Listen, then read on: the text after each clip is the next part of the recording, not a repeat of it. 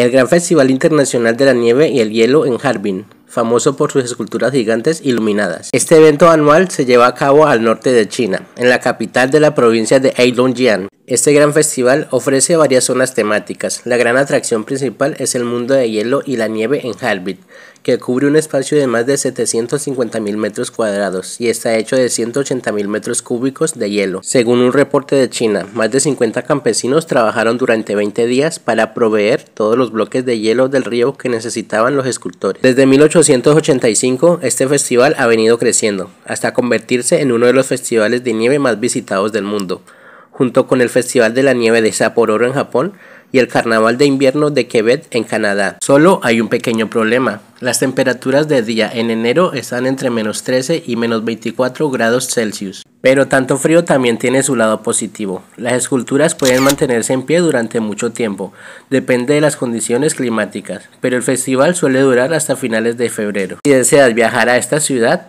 es mejor entre el 27 de enero y el 3 de febrero, cuando es visitada por los turistas que buscan celebrar el Año Nuevo Lunar Chino. Y dime, ¿sabías sobre este gran evento? ¿Te atreverías a ir? Déjamelo saber en los comentarios.